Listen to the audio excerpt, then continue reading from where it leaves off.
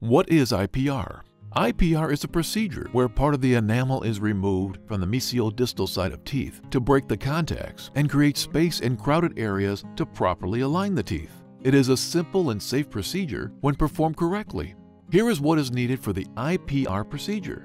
IPR sheet that will guide you on where and when to perform IPR.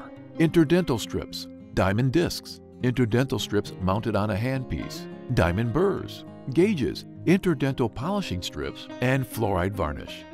The first step before doing IPR should always be checking the contact points with a floss. After that, create access for the interdental strip by opening the contact using a thin interdental strip. Now we can proceed with performing IPR. Let's say 0.3 IPR is needed for this contact. Start the stripping gradually. Take the 0.1 strip, hold it properly with your fingers, and start sawing between the teeth from the incisal edge towards the gingiva. Check with the 0.1 IPR gauge by sliding it in the contact. Now take the 0.2 strip and do the same process. Check with the 0.2 IPR gauge. Notice how it is being forced in the contact? This means that more stripping is needed. Strip with the same size again, recheck, and ensure the appropriate amount is done. Finally, take the 0.3 strip and follow the same steps as previously done. Let's explore the other available options to perform IPR. The first one is going to be interdental strips mounted on a handpiece. This system is fast, convenient, accurate, and you can adjust it depending on which tooth you are doing IPR to.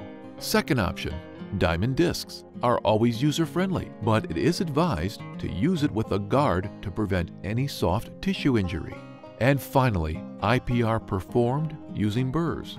Place the burr perpendicular on the tooth buccally and start moving from the gingival to the occlusal side until you reach the tooth lingually. The smallest reduction done using a burr is 0.3 to 0.4 millimeters. Be cautious when using it to avoid forming any ledges and also not to injure the soft tissues. When doing IPR, make sure you are performing it in the correct axis to avoid forming any ledges. After doing the IPR, take polishing interdental strips and smoothen the contacts. The final step is to apply fluoride on the teeth to avoid any sensitivity. Here are some tips when performing IPR. Always be careful not to injure the patient by doing proper cheek and tongue retraction. Make sure the contact point is accessible and always check with the floss that the contact is properly open to avoid forming any ledges. When performing IPR to a young patient, be cautious to avoid pulp exposure because of the teeth's large pulp chambers. Be aware of overstripping by always measuring and keeping track of the IPR done.